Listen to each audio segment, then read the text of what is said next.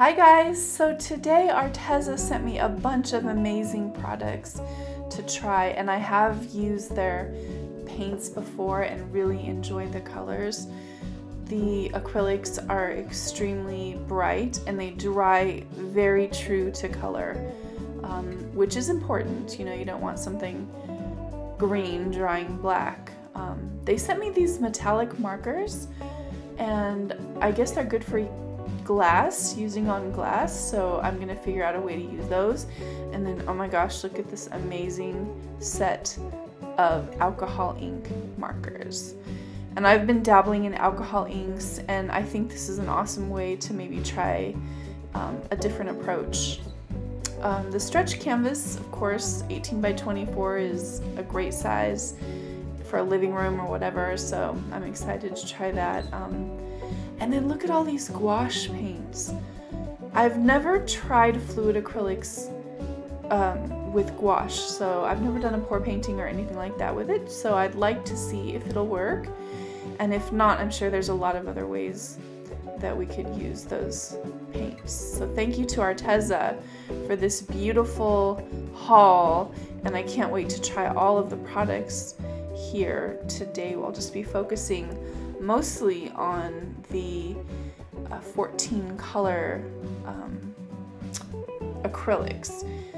One thing I will definitely say about these acrylics, first of all, the packaging for these is awesome. They're extremely rich and creamy. Let me focus in on here and I'll show you what I mean. They're very thick. I wouldn't call them heavy body, but they're close to heavy body paint. Definitely not a soft bodied paint that comes in those plastic tubes. Very creamy, very rich. It was very easy to mix my colors together. And let me show you my actual favorite part. This is what sets this packaging apart. I'll use the titanium white as an example, and I actually love their white. I wish it came in much bigger packaging because I would love to buy a big amount of that. But now watch, look. See how you just roll up, just like a tube of toothpaste. Roll it up, unscrew the top, and squeeze out every single last drop.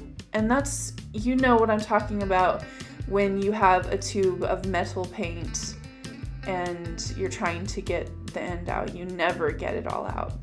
And I've even cut those paint tubes open and found, 3 tablespoons of paint in there that I was unable to get out. Look at that.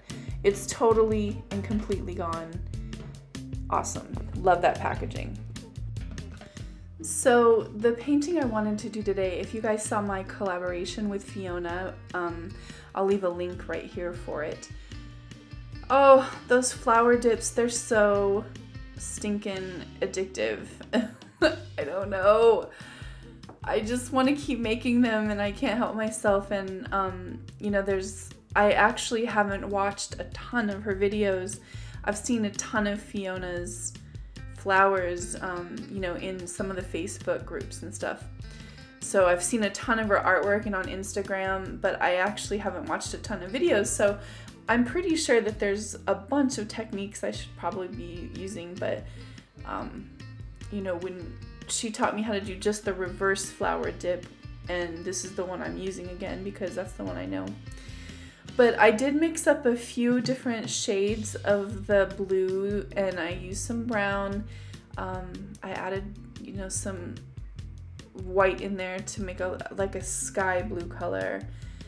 And then, and then I went ahead and added like a metallic pearl color to that, a pearl medium actually. So one thing I wanted to say is there is a few little tips and tricks I've learned already from doing these flower dips, and I've only done maybe, 10 or something. But one thing that I've noticed for sure is the surface tension plays a really big role on how they turn out. The center of the flower, every flower has a center, and that center is the last place that you want to come unattached in the dip. Does that make sense? So as you're lifting, you want to make sure that the center is the last piece that's stuck to the canvas before you pull it off. And there's a couple of different ways to do that, but you know, one thing is use plastic that's not too tight, because I did try it once with plastic that was, I just thought, oh no, I'm gonna just get this really pristine, smooth, taut surface, and that actually did not help at all. It's almost like just a little tiny bit of play in the plastic wrap helps. And I don't really see other people having lines in their plastic wrap, so maybe I don't know what I'm talking about. Maybe it's just a coincidence, but this is something that seems to be working for me. So that's one thing. And then the second thing is, when I use the canvas, when I take the canvas for the reverse dip, I don't put hardly any paint on there at all. I found that actually less paint is better. So I almost just wipe the paint on, just a little bit of paint, and almost just to moisten the canvas, if you can imagine. And that's almost exactly what I'm doing, just moistening the canvas. And then don't press down too hard.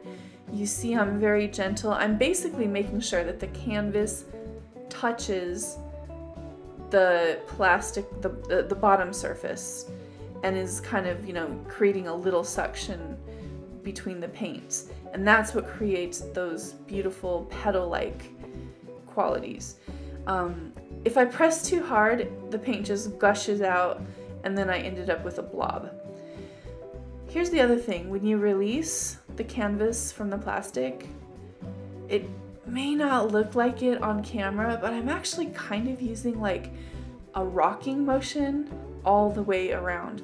So I'm trying to release the edges first. It's such a micro movement, you almost can't, the camera doesn't really even pick it up, but I'm listening too for that plastic and feeling where it's adhering to.